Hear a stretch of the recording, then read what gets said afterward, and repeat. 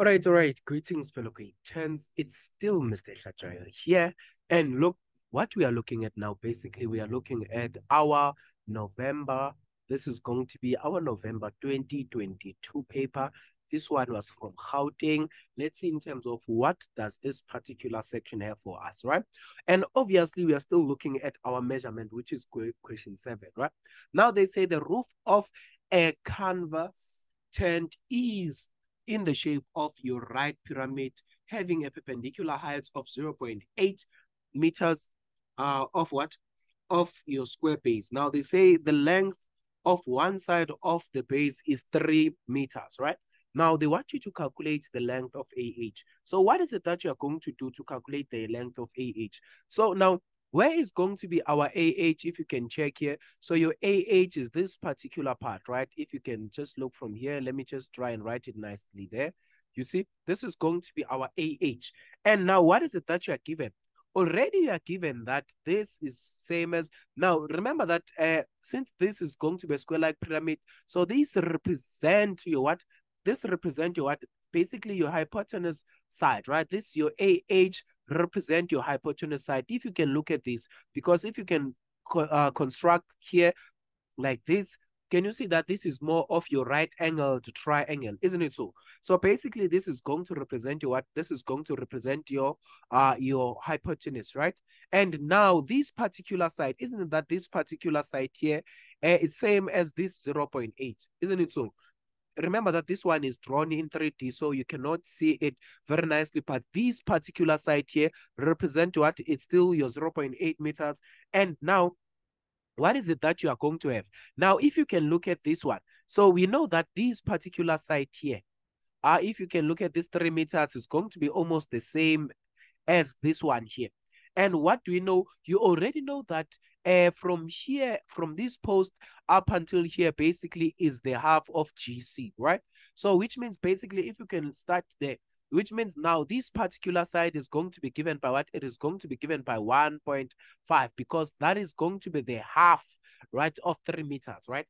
And 3 meters, the half of 3 meters is same as 1.5. So that's what we are going to do. So basically, if I can just construct this particular thing here, this is same as your right angle triangle, where this represent your AH, this represent your 0.8, and this represent your what? Your 1.5. And when you're doing like that, you realize that for you to get your AH, you must use your theorem of Pythagoras, which is going to be same as 0.8 squared plus what? Plus 1.5 squared, isn't it so? You can just make reference here that you are using Pyth theorem, right? And now from there, what else now are we going to do? We are going to say from here, what is going to be our answer?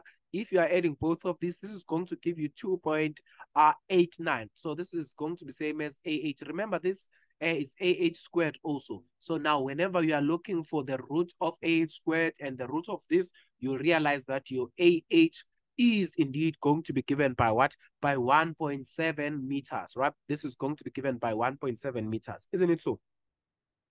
So basically, that is going to be that. And now, why are we saying this? Remember, we were instructed to round off to 1 decimal place, right?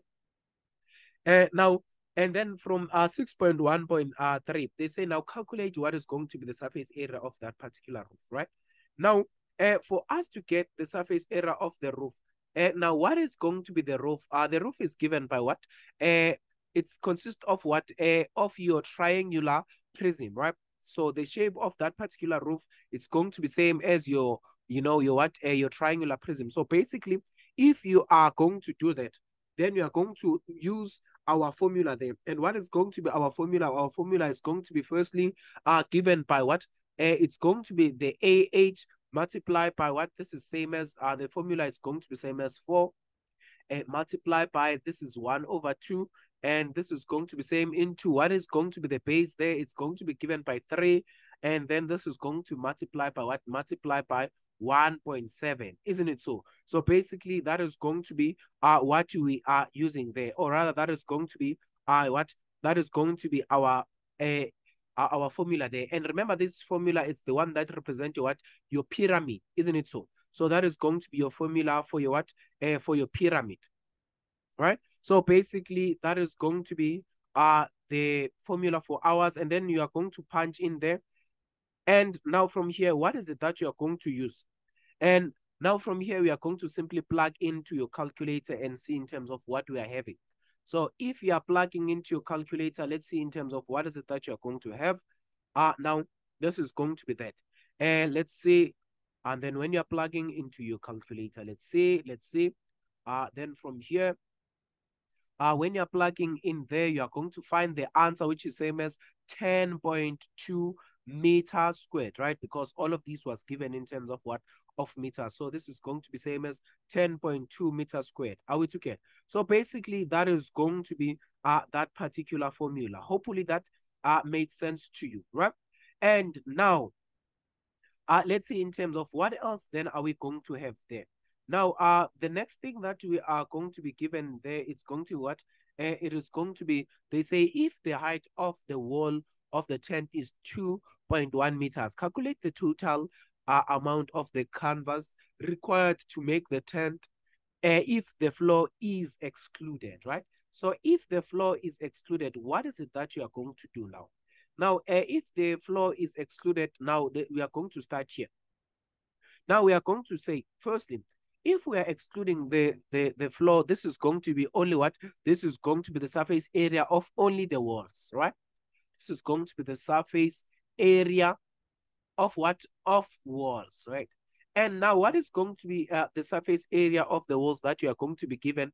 Now, what are going to be these particular walls of ours? So this is going to be same as what? Now the surface area of the walls is going to be firstly 4, which is coming from the pyramid. This is same as what? This is going to be the 4. This is going to be a 4 multiplied by what? This is going to be multiplied by 3, right? This is going to be multiplied by 3, which is going to be what?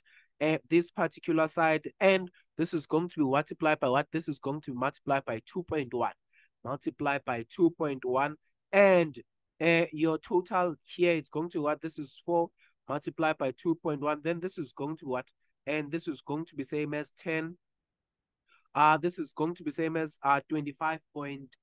This is 25.2 meters squared, right? So this is only the surface areas of the what? Of the walls, the surface areas of only the walls.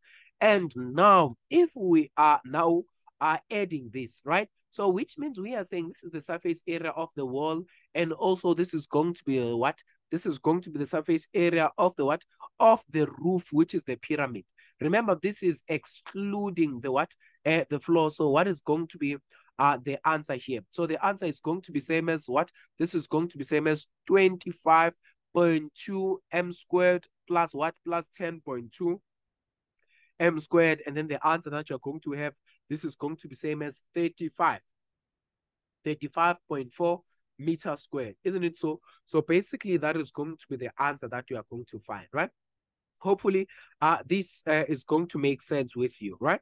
And then this is going to be as far as this particular thing of ours is concerned. Thank you very much.